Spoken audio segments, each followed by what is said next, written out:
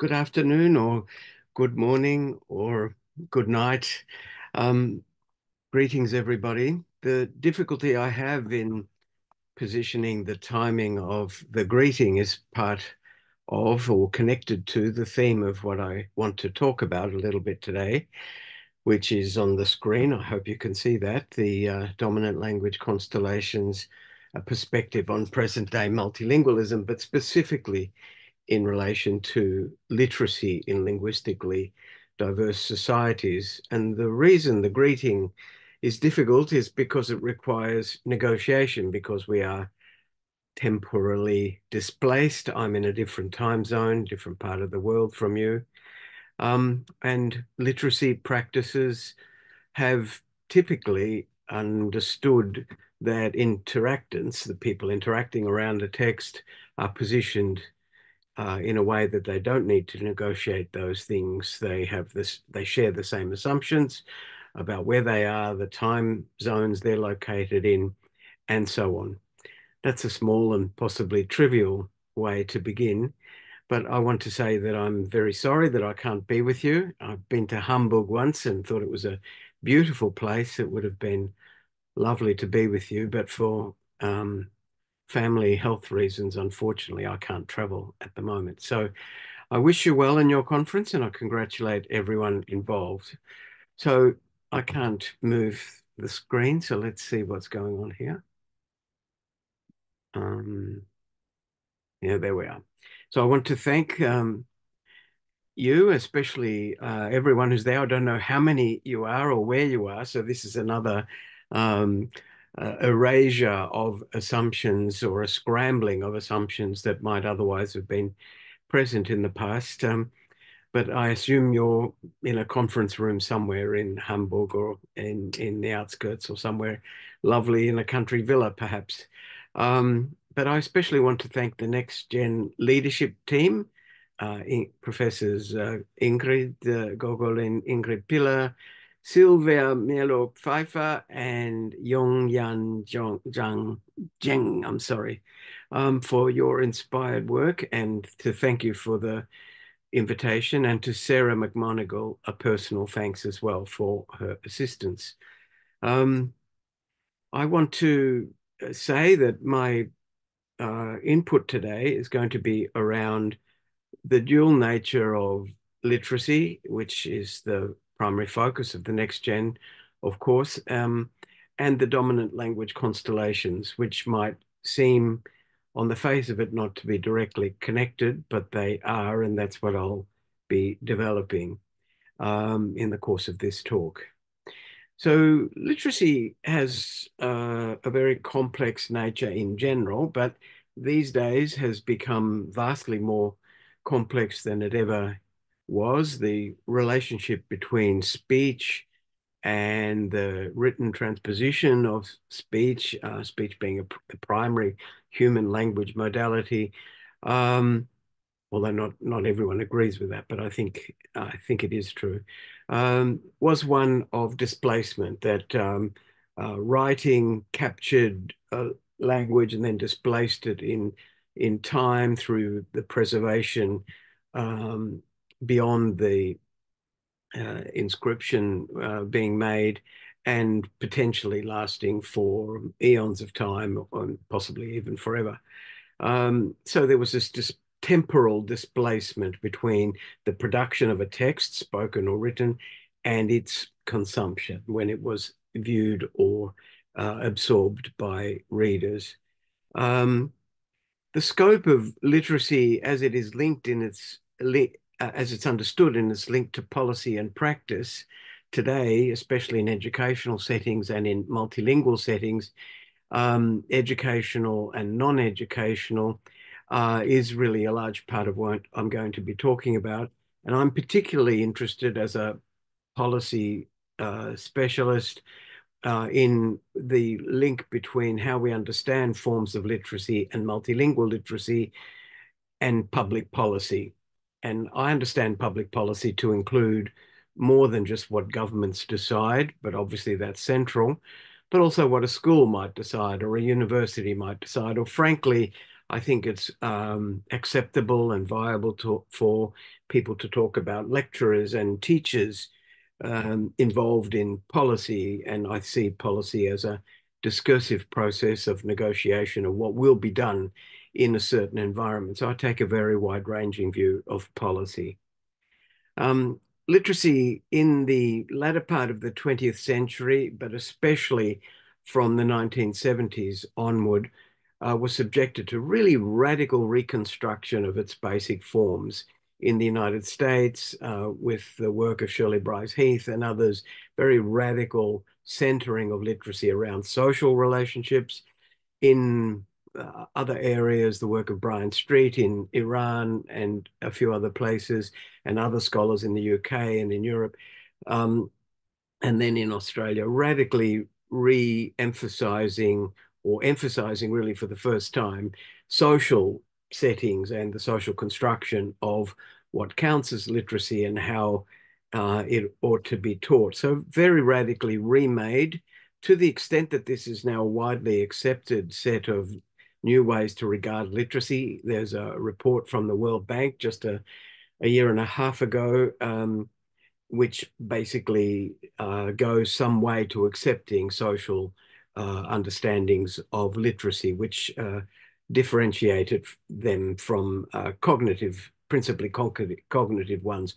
And these are now becoming quite widely accepted. It's very clear within UNESCO's understandings of literacy that the social reconstruction of literacy has been very successful. In the most general sense, therefore, as you can see, their literacy is now frequently conceived as a social practice and not just a skill or a cognitive practice, or a form of cognition. Even to conceptualize literacy itself as a skill, however, is complex because it is produced and consumed and negotiated in multiple ways. And even UNESCO, and as I said, to some extent, the World Bank have expanded their sense of what counts to be literate. And being literate and literacy, of course, are extensions of the same thing, but not the same thing themselves. And of course, we know literacy, these are really obvious parameters, I suppose, to begin with. Literacy is embedded in the construction of disciplines in institutions. It's very clear in schools, for example, the way a geography teacher imparts what counts as geography involves not just the teaching of the subject matter of geography, but literate practices for the expression of geographic knowledge. And so whether they regard themselves as literacy teachers or not, geography teachers do teach literacy that's particular to the disciplines. And a lot of that work derives from the thinking and research of Michael Halliday and Ruqaiya Hassan, who were at the University of Sydney for many years. So these sociocultural approaches to literacy are really important today.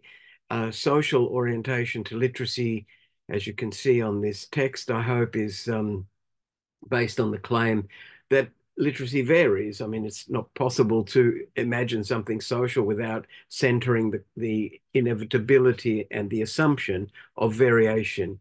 If you have something which is social, obviously the interactants will differ from setting to setting, and therefore what counts as their interaction will change. So once you insert a social dimension into something, you insert dynamism and change and variation.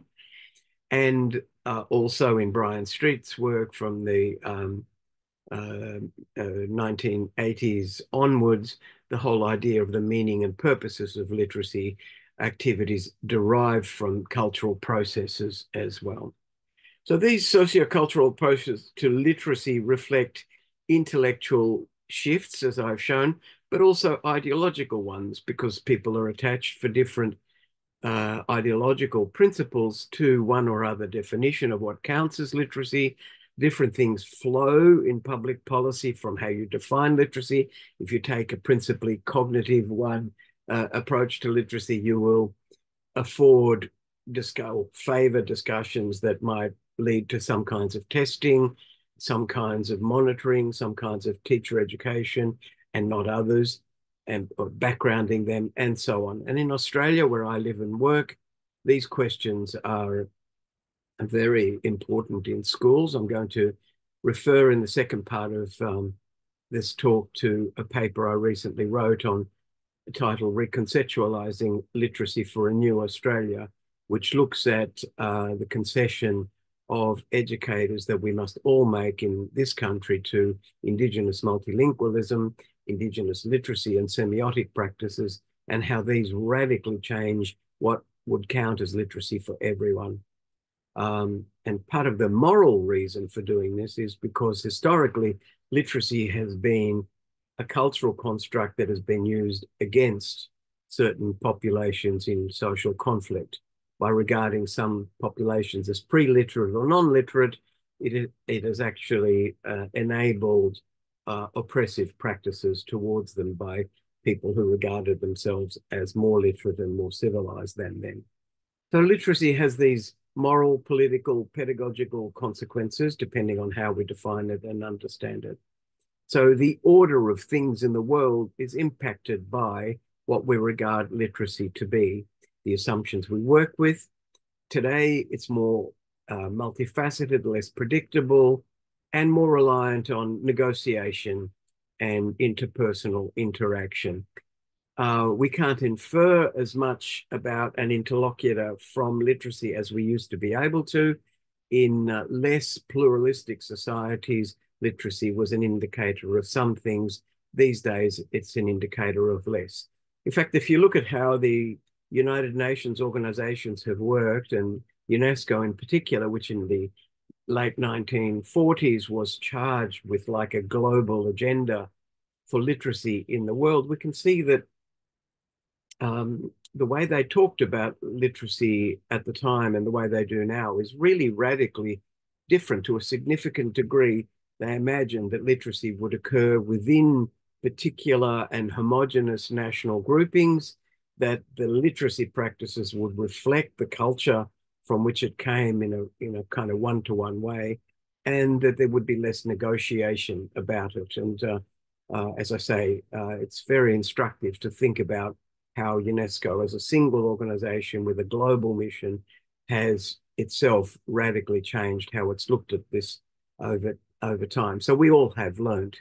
So there are all these complex relationships between literacy, society, political and policy questions, linguistic questions, which I won't be able to go into, and historical realities. So a social perspective embraces these questions, but also critical theory. If you think about empowerment and opportunity, and we understand how important literacy is in literacy-saturated societies, and we believe that, and we can show, and there's empirical evidence, of course, from the World Bank and many organizations, and we know this as educators, that students who achieve higher functioning forms of literacy have benefits that they are able to deploy in society, that advantage them in jobs and in other ways in positioning themselves, that critical scholars have paid a lot of attention to, and therefore literacy is connected to relations of power in this way, and it challenges teachers to think about this. This new wave of thinking about literacy has been called New Literacy Studies. James G's got a definition of it here. There are many, I've only selected one. That in New Literacy Studies, literacy is seen as something that people did not do inside their heads, but inside society. Therefore, it's not primarily a mental phenomenon, but a socio-cultural one. And that ways of participating in social, and I should add economic and cultural groups, is influenced by how we regard this. Therefore, we talk about literacies rather than a singular transposable and transferable literacy that's once gained is available everywhere.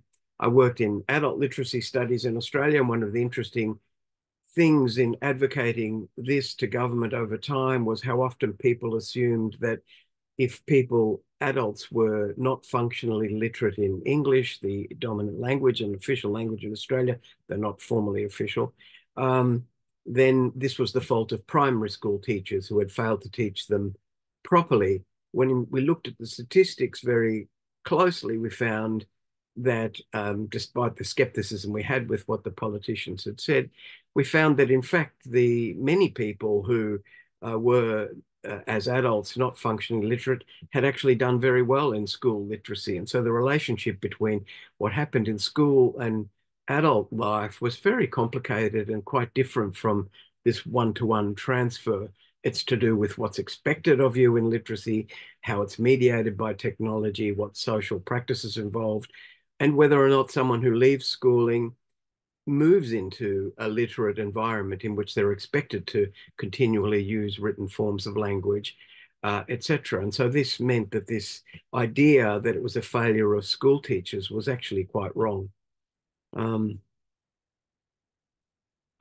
One model that I use and that forms part of the paper that comes from that I'm going to refer to in a few moments comes from Bill Green, Professor Bill Green here, who looks at literacy. He's looked at many, many models of literacy, and he discerned that there are three basic dimensions. He called them the operational dimension, um, which is everything to do with pedagogical questions in relation to literacy, none of which are unimportant. No critical approach to literacy should neglect how important good teaching is and good imparting of literacy is, and how some practices work well and others do not. I mean, I'm not in any way diminishing the operational dimension. That's really important. The cultural dimension, which of course is about the meanings of literacy in different traditions, in different societies. And we know this when you think about religious texts and the way in which the content of religious texts is negotiated by the readers or inheritors of that literacy text.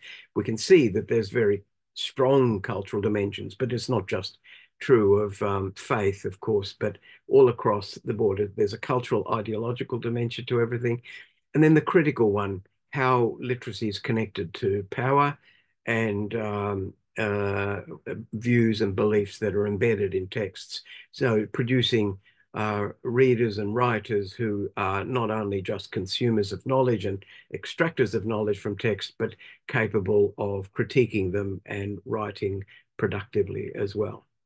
I'm not going to talk about this one particularly because it's too complicated here, but one of the ones that we use a lot in pedagogy in Australia is the four resources model, which comes from the work of Alan Luke and Peter Freebody, which again, like Bill Green's model, looks at these different processes. And in their case, code breaking, literacy is encoded language, and that we must understand how encoding happens and then decoding it or breaking the code to extract messages from it.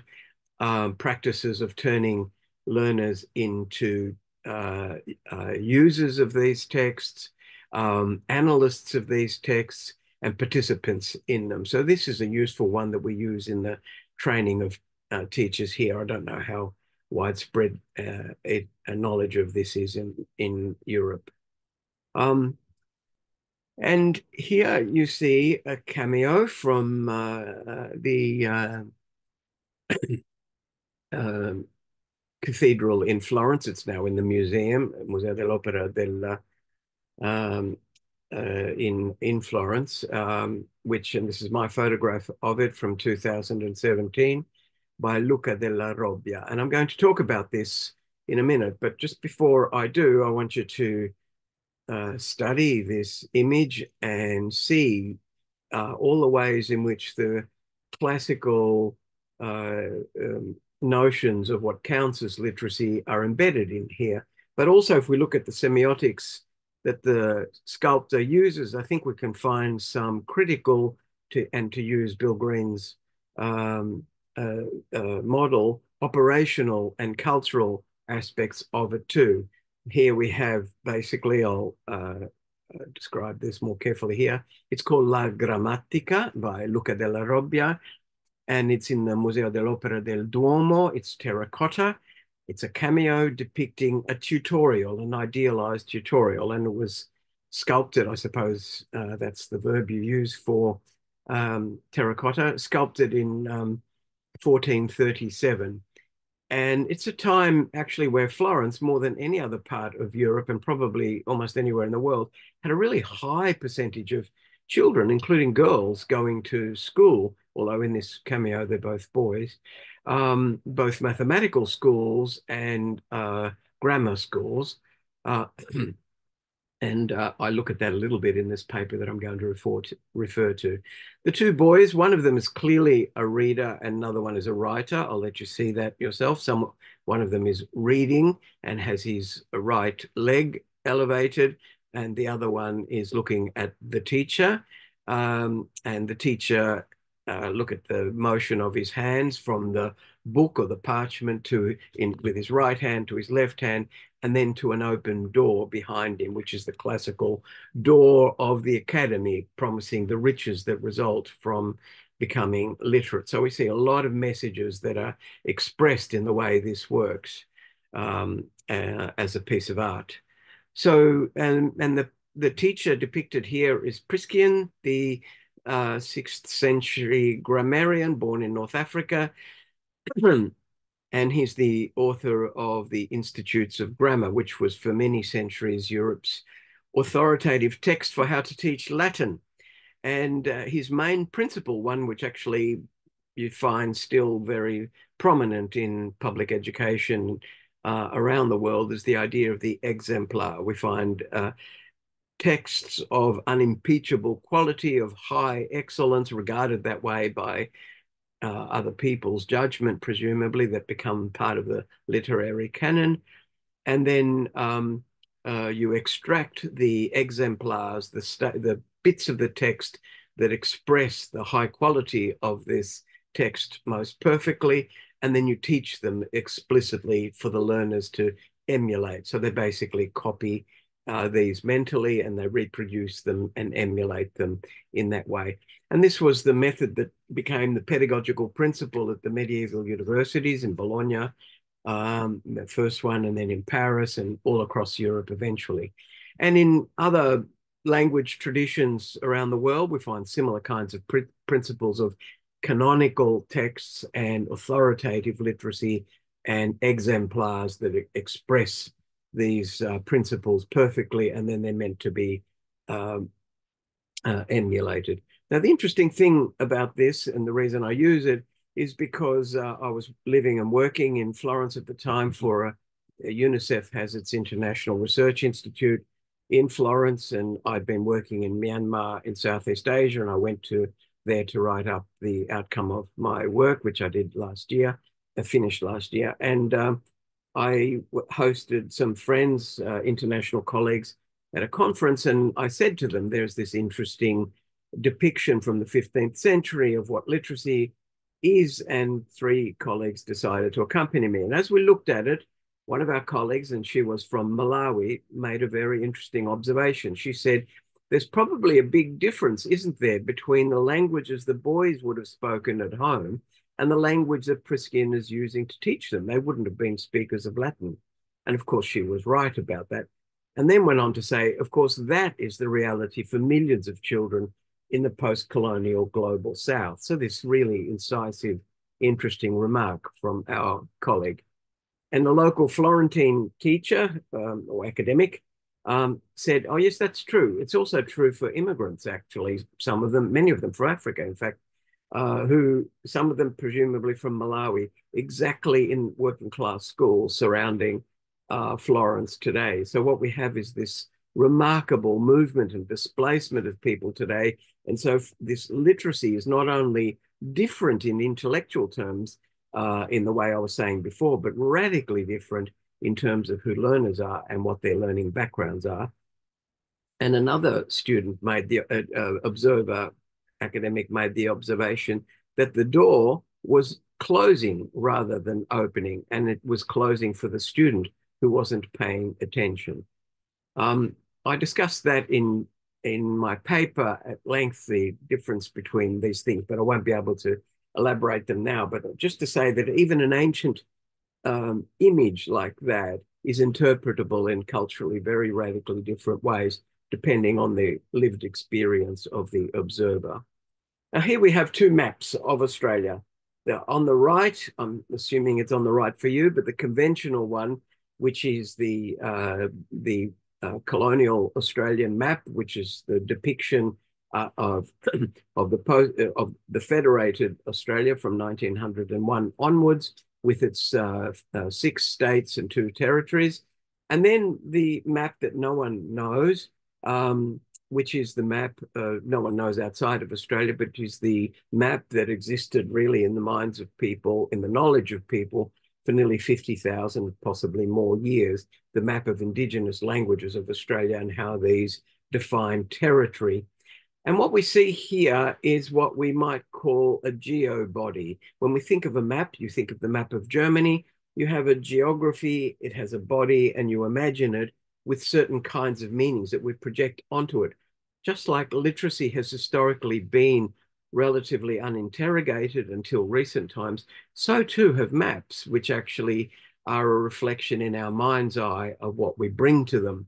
I'd love to be able to talk about that for 2 hours, but I'm going to have to move on. Um, and the reason this becomes relevant is because today we have staggering mobility of populations. One of the people whose work on this I find most compelling is Thomas Nail, who is a US philosopher who looks at population mobility in deeply philosophical terms in what he calls kenopolitics, mobility at the center of new human identifications and transience. He doesn't talk about education, but I use some of his ideas to extend them into education. And this takes us to the sense, I'm sure this is deeply true of anyone teaching students in Frankfurt, of diasporas, people living in one community physically, attaching themselves mentally and emotionally and intellectually to communities around the world. I've recently done some work on this in relation to the Italian diaspora, but it's true of all diasporic movements and diasporic identities. And we must complicate this with international students. So any literacy we teach anywhere these days in societies as complex as ours have become involve forms of negotiation that take all these kinds of things together. So how does all this, and I'm needing to rush a little bit now, forgive me, how does all this connect to the dominant language constellation, and what is the dominant language constellation? Well, what I've been describing is the growth of multilingualism. And the growth of multilingualism can be understood in many ways. In fact, in a recent article just a couple of years ago, Professor Stephen May said that multilingualism is the topic du jour of sociology and sociolinguistics, that everyone's talking about multilingualism and they name it in different kinds of ways. One of the ways that people name multilingualism is to continually pluralize it, to look at continually devising ways to describe all the languages or all the repertoires. Some scholars even dissolve languages altogether and deconstruct them so that there are no boundaries between them, etc. So there are many, many different ways to look at language, to look at multilingualism in societies. And this is a very big challenge to societies that are defined around singular languages and known as official languages with their official literacies. Well, one of the things that we know is very important here, of course, is that public policy cannot deal with this level of complexity. And so I was very attracted to the notion of the dominant language constellation, which was devised by Professor Larissa Aronin from Oranim College in Israel and her colleagues. And I met her, and we agreed to work together on a few things. And in 2020, we wrote a book called The Dominant Language Constellation. And we edited a book on that, and she's since carried through another 2. And I believe Sylvia is present, and she was editor of one of these with Larissa. So it's a depiction of multilingualism, which, as I said, is a near ubiquitous condition of the contemporary world, an autonomous part of the whole system of multilingualism. And it was attractive to me because as a language planner, language policy person, I could see that it had much more traction with the way in which officials think about multilingualism. They regard it as a problem mostly, but they still don't want to think of hundreds of languages that they might have to do something about, and neither do teachers. But when we go and look at the reality of multilingualism with individuals, we find that the dominant language constellation also has enormous resonance, because most of us live in and live with and have a cluster of salient languages, which might be 3, 4, maximum 5, usually 3, that are our relevant dominant language constellation. And so this is the notion. These are the 3 books, as you can see, the one on the left, as I can see it, edited by Larissa Aranin and Eva Vetter, Dominant Language Constellations in Education and Language Acquisition, by Larissa and Sylvia Melo Pfeiffer, Language Awareness and Identity, Insights from the DLC Approach, and my book with Larissa, Dominant Language Constellations, A New Perspective on Multilingualism. So there's a lot of literature, including many other writings that Larissa herself and other colleagues have done, and I recommend you explore those. So it's a set of languages that together carry all the functions of the human language. In other words, we work with them and they share our cognitive, expressive, communicative load, enabling individuals and groups to persist in a multilingual environment. That we don't need to know all of them in the same way. We don't need to have the same proficiencies and uses and relationships with them, but they are active, a working part of the repertoire that we have, and usually comprising 3. There is a very good website for this, which I recommend you look at. I'll have it on a later slide. As you can see there, it's the societal language contact and multilingualism, but also individual multilingual practices. As Vivian Cook writes, it's one useful way of looking at multilingualism from a multi-competence perspective, or Professor Li Wei, its emphasis on dynamic and ever-changing nature of multilingualism. It's an understanding of the historic and ideological context, an original and productive contribution to scholarship and knowledge. Now, multilingualism is treated in policy mostly as a problem. In academic settings, most people celebrate diversity, pluralism, etc., but actually institutions do very little about it. Academics praise it, but institutions tend to ignore it. In socio-linguistic and economic reality, there is enormous inequality and injustice and even violence associated with multilingualism. One of the areas I've worked in the last 15 years have been conflict mitigation and conflict amelioration in Myanmar and Sri Lanka and the south of Thailand, where there are civil conflicts in which there's a strong language dimension. So it's not reasonable, I think, to be naive about multilingualism the way many people have been. It's not multilingualism that's causing these problems. It's the oppression of some languages within multilingual societies that's causing it. And multilingual scholars need to be aware that of this, and to not speak of multilingualism as this undifferentiated thing in the world, which it certainly is not. And if you'll allow me to quote myself at the bottom, I say, multilingual language abilities are not uniformly distributed across social groups and geographic areas. One of the most striking features is the sharp hierarchy in value accorded to different languages, etc. I've got the rest of that's there for you to read. I have removed some slides from here, but one of them was going to be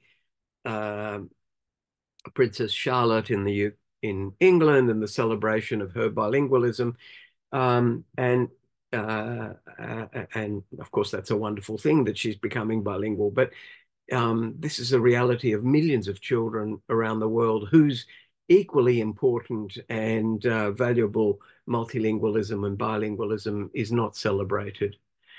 In my own work in the 2020 paper, I extended the DLC concept in discussion with Larissa to Vietnam and to script. And there's this remarkable power in Larissa's idea of DLC, because when I wrote that section, I was nervous because I thought, well, maybe I haven't really understood what her idea is. But she was very enthusiastic about it and praised what had come out of it. But basically, to kind of very long story short, for a long period of time, the Vietnamese state, monarchical state, functioned in classical Chinese. It was an extension of the Chinese Empire. It was actually a deeply Confucian society, and the Vietnamese language was hierarchically under Chinese. Then and the kind of language in Vietnamese that people used in hierarchic forms, its written form was called Chu Han, which is written there, meaning Chinese writing. And against that, there arose a dissident way of writing called Chu Nom, meaning our form of writing, which was Vietnamese written in Chinese characters, but in a complicated way. So the characters came to have different meanings from their classical Chinese ones. And the literature that this was used for was the literature of opposition. So there was poetry and novels and texts of proclaiming conflict and tension. And these were ways of developing the Vietnamese language, but also developing it against what was dominant at the time. And then in the early to mid 19th century, Vietnam fell under French colonial rule, and French became the imposed language, and the French uh, uh, educators and other people, but actually started with Jesuit priests as a form of notation. They Romanized the Vietnamese language, which if you look at a Vietnamese text today, you'll see large number of diacritics because it is a tone language like Chinese is a tone language. And in a Romanized script, the tones are marked with diacritics. And there are a different number of tones between the North and the South. So it's a very, very complicated system, which the French were wanting to learn to be able to conduct their colonial rule in the country. And so this established a Romanized form of writing the language. So here you had, through the 19th century and early 20th century, three forms of writing the same language, writing it in classical Chinese characters, writing it in a dissident Vietnamese form of classical Chinese characters, and then writing it in Romanized writing. And so we have a dominant language constellation. So quite a lot of people had this command of these three scripts inside their regular literacy functioning. So a very sophisticated script DLC. So the DLC, I hope you can see this clearly. The DLC is different from translanguaging, which is the popular way for people to talk about complex language practices today. Using one's language assets, stressing the interconnections between languages. We're not focused on that within DLC, though, it's a separate field of work. It's different from the language repertoire, which has all the languages and skills of an individual or community listed. So it's the totality. The dominant language constellation is different because it's a selected group of languages that have salience in the life of an individual or a community. This will be my last slide and then I'll stop. Unfortunately, I can't take any questions because you'll get this 2 days after I've finished it and send it, but I hope it's stimulated some discussion. Working with the DLC, some current projects that include a literacy focus and which reinforce what I've been saying about it, how productive it is, how useful it is, how it seems to resonate with people's lived lives. I recommend that you look at the chapters in the 3 books of DLC that I showed the covers of before, because there are lots of examples from all around the world of people who found it very productive. But in our work with my colleague, Dr. Harsha Wijasekara, she and I are writing a book which is based on hundreds of classroom observations undertaken in Sri Lanka, where we look at bilingual education. We use the work of Pierre Bourdieu to analyze the value and of different languages and how they're negotiated. And it has a strong conflict mitigation approach to it. mother tongue, Sinhala and Tamil, and English in the dominant language constellation, and of teachers, of students, and how thinking about it as a constellation takes a lot of pressure out of the competition across two languages. People can see that the three languages function together, enrich people's lives, and that they're a unit. So it has this power of shifting attention away from the competition between individual languages. And then in Tunisia, a book that's much more advanced. In fact, we're about to submit the manuscript this week. My colleague, Dr. Fethi Helal, who's the lead author, as Harsha is, of our Sri Lankan project, on language ideological debates in Tunisia. And there the languages involved are two clusters, basically the Arabic cluster with modern standard Arabic and Tunisian Arabic, the French cluster with European High French and local forms of French, emergent English, and minority Berber, Italian, and Sicilian languages. So this is a cluster in which, again, we find many people. We've analysed hundreds of texts here to look at how people think of language in the context of the new nation being formed after the Arab Spring, the setbacks of the last couple of years, the initial promise that arose, and what role language could have in solving social tensions by talking about them as a cluster that are in the interests of the nation rather than the competitive single relationship. So I'm going to finish there. I thank you for your attention. I hope that's been useful. I certainly hope this has worked very well as a presentation. I'm going to stop now, and I'm going to wish you well for the rest of the conference.